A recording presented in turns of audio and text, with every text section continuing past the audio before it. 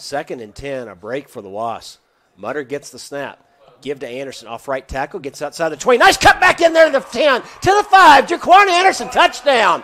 Cut back, 25-yard touchdown. 1st and 10 for Erskine at the Emory 23. 3-receiver set, Pender to throw again. Pender throws left. Oh, a bullet, and the pass is caught inside the 10-yard line, inside the 5, and a touchdown on the slant pass to Markel Brown from 23 yards. And Gary, Pender had some mustard on that. With Anderson to his right on 3rd and 9. Mutter rolls right, still rolling, throws off his back foot in the back of the corner of the end zone. Touchdown. Cam Apshire just kind of hiding out in the back of the end zone, crossing route. It's a touchdown pass for 12 yards. He's got one-on-one coverage at the top of the field again against Payne. They'll put a man in motion as Brown on 1st and 10. They're going to give the late down. The ball's on the ground. It's picked up by Emory and Henry. It's picked up by Ian Ray. Ian Ray is in the end zone for the touchdown. The Patrick Henry native picks up the loose ball from 22 yards out, shakes off a couple of tacklers for the touchdown. Trying to run the option, and we talked about this earlier, that it looked like Pender and the running back couldn't decide whether to keep it or you take it. And again, the exchange would be 3rd and goal at the 1. Mutter's going to be, he's going to keep the option, dives into the end zone for the touchdown. Everybody went towards Anderson on the fake. Nice there, nice play fake by Charles Mutter on the option. It will be 2nd down and 8 for the Wasps at the 32.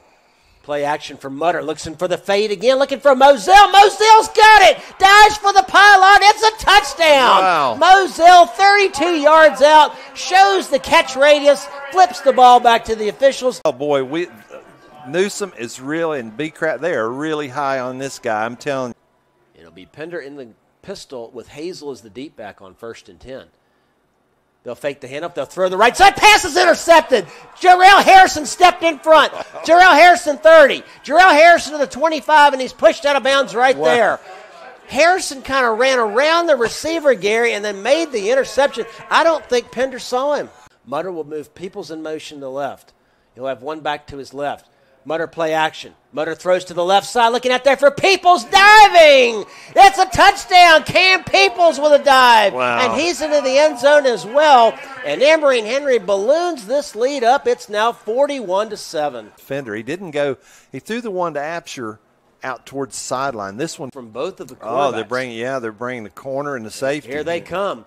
And it's going to be throwing off the right side, one-on-one out there. And a pass is going to be intercepted as he inbounds. T.J. Payne gets the interception. You talked about him being back in the game, Gary. From the 2, Mutter is going to keeping it on the option, dives forward. Charles Mutter into the end zone for the touchdown. Why not? He had the big run on the play. Again, it'll be Johnson and Simmons to either side of Dameron. The give is going to be to Johnson off right tackle. Johnson dives. He's into the end zone for the touchdown. Off right tackle, and so Erskine converts on the turnover, and it's now a 49-13 game. Mutter's going to throw. It's going to be the fade route, looking out there on the right side, and the pass is caught, and a touchdown by Tristan Stitt.